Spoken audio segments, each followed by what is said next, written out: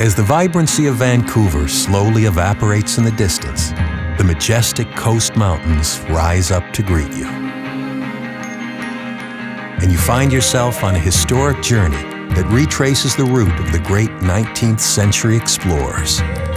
Let your imagination travel along with the first pioneers, across rushing rivers, through magnificent canyons, alongside sheer rock faces,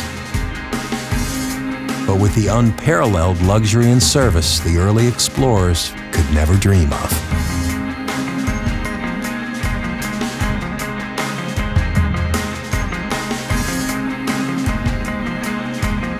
Marvel in awe as you cut through ancient gray-green volcanic rocks that are 200 million years old. Well, give or take a million. Now you find yourself back in 1885 at Craigellachie, the famous site of the last spike, where Canada's east and west were finally united by 3,200 kilometers of track.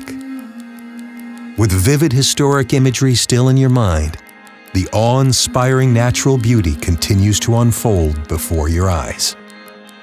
Here's your chance to bring out your inner landscape photographer.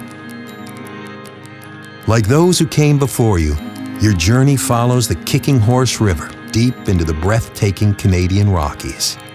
Next up, the legendary spiral tunnels, which opened in 1909. Twist your way through the engineering marvel that proved to be the most difficult terrain to break on Canada's railroad.